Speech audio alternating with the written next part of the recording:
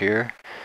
Today I'm going to do a little tutorial. This applies to Android, PC, essentially anything with a browser.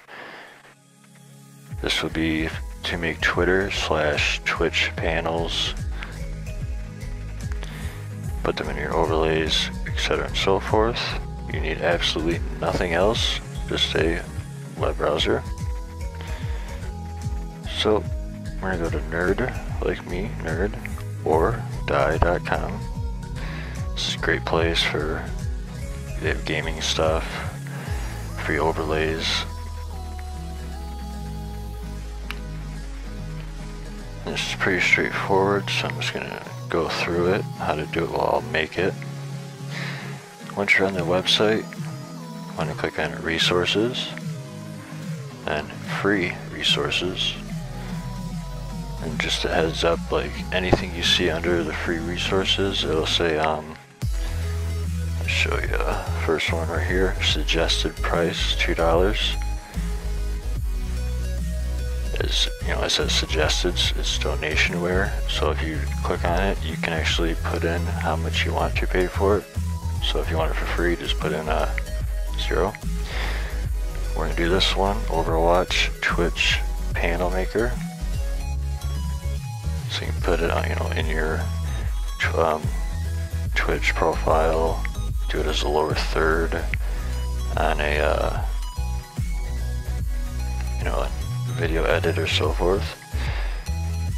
Once you click on it, it'll just say launch app, and as you'll see, it does not redirect us to download anything. It keeps us on the website. So let this load up here.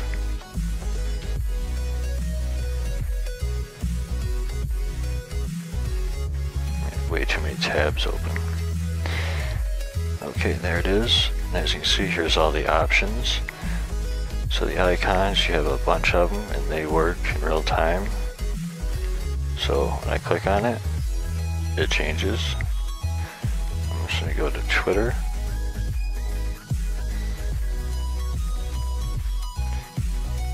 Enter my name.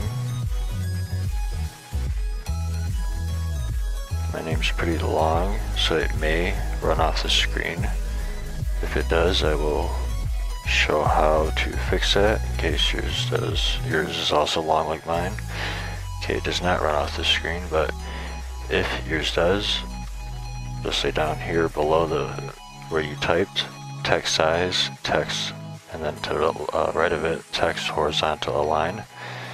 You can actually align it. Sorry, the keyboard comes up every time.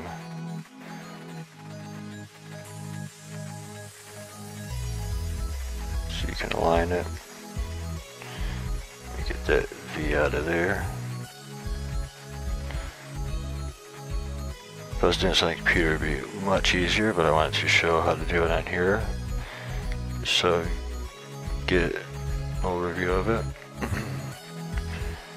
And the vertical line, that just, excuse me, as you can see,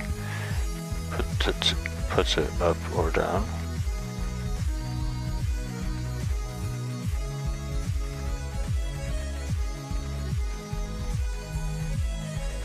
That looks good to me.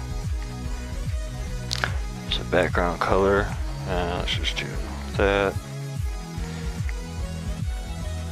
So, like I said, quickly go over. It's pretty straightforward and easy. Blue. And then the font family, I don't know why it does this instead of giving you a list to choose from, but I mean, if you have a certain font, you can type it in maybe. We're just gonna stick with that one. And so, your icon color, you can change that if you want. Get your whole color spectrum here.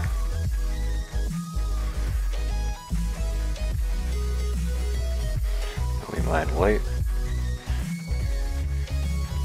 And that is basically about it. You know, change the text color, of course. Once you're done, go down here. Just type in whatever you want to name it, and then click download. And bam, there it is. If you're on PC, it'll download to whatever browser you're using. And there's she be. As you can see, that's exactly what I made. If you're on, PC, you don't really need to share it anywhere, since if you're going to be streaming from PC, then you can just throw it in OBS, XSplit, and so forth. If you're on mobile and then you want to get it to your PC, just hit the share button. That'll bring up, all the options you have that your device is able to share to. So let's just share to my drive once. Just show you that it does upload, in fact. And then checkered background is, of course, to make it see-through, so that way if you were to put it as a lower third in a video, it would appear over the video, wouldn't look all messed up or anything. You just layer it on top. And as you can see, it uploaded to my Google Drive, and that is it. Hope you guys enjoyed. If anyone would like, I can do a different tutorial on another resource they provide on that website. Again, it is nerdordie.com. If you like this video, please leave a like below, and I will see you guys later. Have a good day.